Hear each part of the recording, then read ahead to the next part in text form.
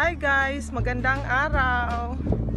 Ayan, it's a sunny day here in Germany today. Nice weather. Papunta tayo doon sa garden namin.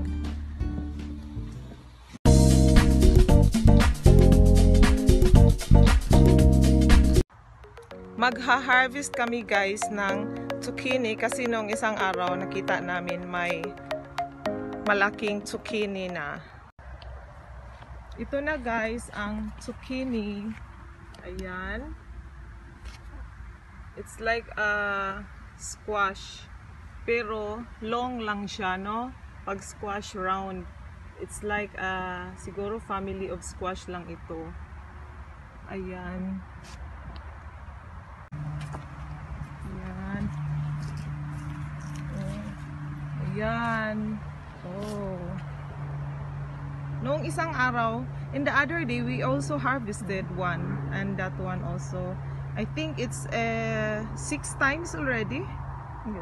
Yeah. And then, it's delicious with ground meat.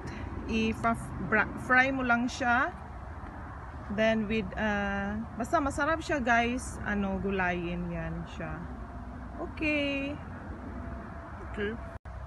Ito, mga tomato. Noch nicht so weit zum Ernten. In the next days, pwede ang tomato. 1-2 Tage. 1 to 2 days.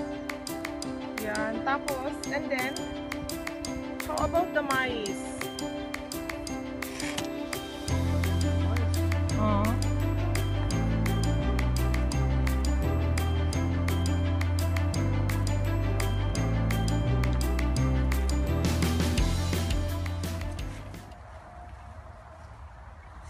But then, I'm not an expert with the mais kung pwede na ba to. It's already good or not yet. Eh? Ayan, guys. The other one is bigger. Maybe we will wait the other one. That one, honey. Ayan, nag-harvest na siya. Baka wala pang laman. Wala pang laman, honey. No, nothing inside. Then you will throw. Oh, there is already. Wow.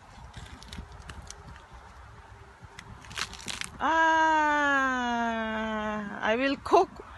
The other one. I think the other bigger one. So that is 2. Ist aber hier noch nicht komplett hier irgendwie. No, it's already okay. But then I do not know, be. Very not yet, honey. Too young. Yeah. We will wait. Maybe 2 weeks, I think. Kasi hindi pa siya masyadong tubig pa siya, guys. Meron na siyang laman, pero tubig pa siya. It's watery. It must be harder. And then, it's good. It's better. It's too young, honey. So, we will wait for 2 weeks, maybe. 2 to 3 weeks, maybe. I do not know. Then, we will harvest the bigger one. And here sa pears, kunti na lang guys, yung mga bunga sa pears. Ayan. Maraming nahulog sa baba. Ayan. Sayang. You can also get pears. Alam nyo guys, itong pears is very healthy. Kasi, sumasakit yung gums. I have a problem with my gums. Then, I eat the pears slowly only. Tapos, nawala yung sakit. Ayan. Ito. Pears. So. And then, here also, honey, in the... We will look the... Here. We will look here. Dito, guys. Ayan, guys. May... kalabasa, ayan. Sana mainit pa dito sa Germany until 2 siya dito na malaki.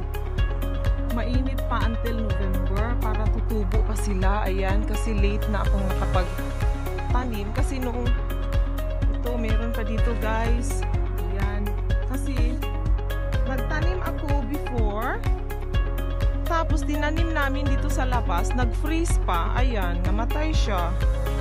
Pero itong mga upo, very small. Ayan guys.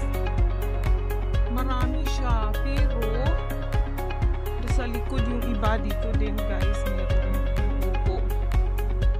Mga maliliit. Ayan.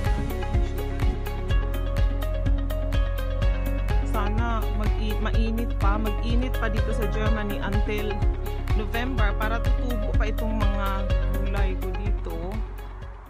Yan. So, ito na yung mga na-harvest namin ngayon. Tapos yung mga tomato, 2 days maybe, makapag-harvest tayo. Kunti-kunti na lang. Ayan. So,